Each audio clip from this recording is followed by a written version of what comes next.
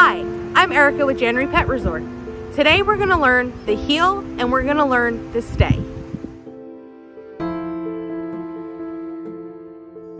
So if you remember from last week, first we have to get our dogs into work mode.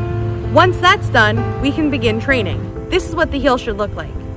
Harley, heel. Good job. Good. Good job, Harley. Very good girl.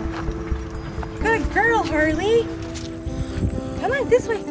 Good girl. Leave it. Very good. Good girl. Remember, praise is the most important part of training. Come on, Harley. Very good. Come on. Leave it. Good girl. So now that we've got Harley a little tired out from that beautiful heel that she was doing with us, we're gonna go over what the stay should look like. When you're practicing this at home, you're gonna pivot out right in front of your dog. By the end of the week, you'll be able to get further away on your leash from your pup. Stay.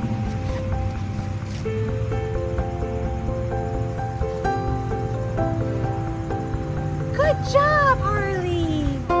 And don't forget, praise is the most important part of training. Join us next time when we learn leave it and the down.